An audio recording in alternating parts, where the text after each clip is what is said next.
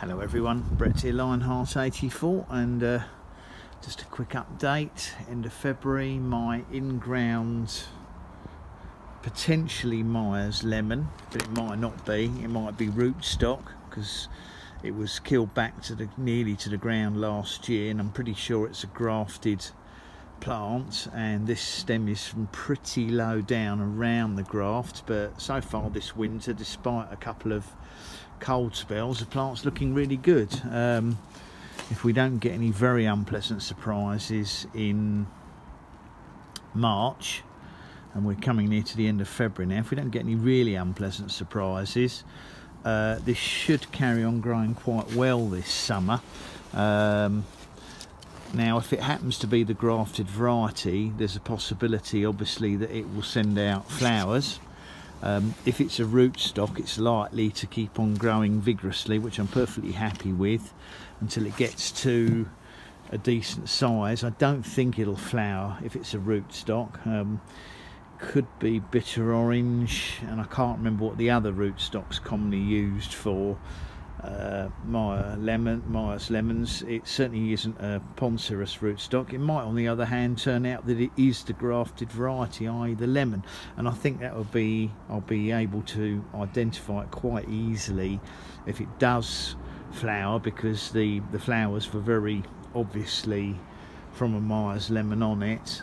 But I don't know what's going to happen yet. We'll wait and see. But so far so good. And of course, if it turns out that it's a rootstock at a later stage, I could regraft a variety onto it once it gets bigger, because the larger it gets, the tougher it's likely to get. Although of course the grafted variety may well suffer from the cold if we get a cold winter, but it wouldn't be hard to throw a fleece over to give it some protection. But so far, just that usual very slight discoloration. They get a sort of a slightly olivey colour to the leaves because of our cold wet weather. Stops the roots working properly. Lemons, well, most citrus are completely dormant below about 5 degrees, which means the roots aren't really active on them, and obviously it's not growing this time of the year, but nevertheless the plant looks healthy.